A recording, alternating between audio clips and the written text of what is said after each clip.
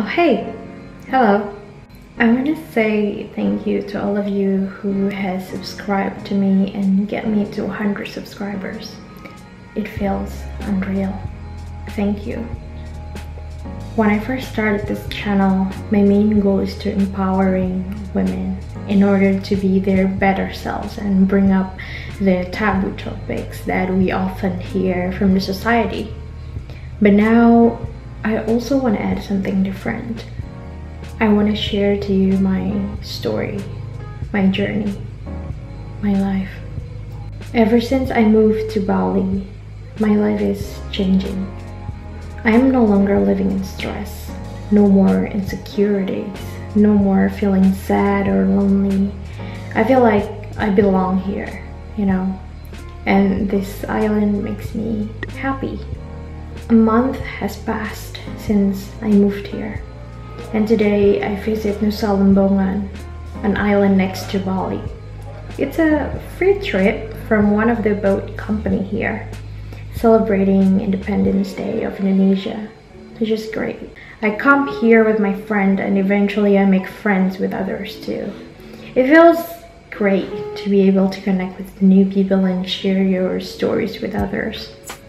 A week after Nusa Lembongan, me and my friend go to this amazing waterfall called Tegunungan.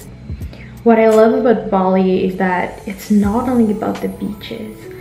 They have more to offer and it's all beautiful. I mean, look at all this amazing view and I'm blessed to be able to get this shot. Amazing. If we go up, this place is connected to a place called Singa. The sound of the river is so peaceful and I just discovered one of the cutest restaurants here. They have this cute nest bird for you to have an Instagrammable shot, a pool and even a giant swing, which I forgot to shoot, but it's amazing. I feel blessed living in Bali. I have to say that this is probably the only city in Indonesia where you feel like you're not in Indonesia because all of the foreigners that you see.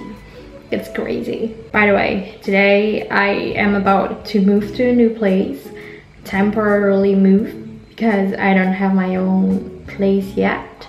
And I'm planning to go back to Jakarta, but I think this place will be nicer than my current place. I packed my clothes, all my gadgets, cables, this and that, things that I own, you know, all the stuff. I don't own so many stuff, so it's easy for me to pack and go. Well, I decided to live a nomad life since I'm no longer working 9 to 5 anyway, and it feels great. I think this is the best decision and way of living that actually fits me. I love uncertainties and challenges. I guess this helps you grow as a person and to appreciate all the small things that happened in life. Ever since I moved to Bali, I feel blessed.